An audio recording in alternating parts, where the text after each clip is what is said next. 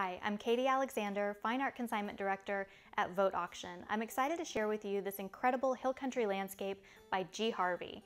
This painting is coming up in our March 4th Texas Art Auction. It's titled Palette of Autumn and is dated 1975. G. Harvey, of course, is one of the most popular Texas artists and is well collected by Texas art collectors and Western art collectors as well. This painting is important because of its provenance. It was owned by L.D. Brinkman. He was a successful businessman in Kerrville, Texas, and the founder of the L.D. Brinkman Western Art Museum. So it's very special to have a piece that came out of his personal collection and estate coming to auction. This is G. Harvey's Palette of Autumn.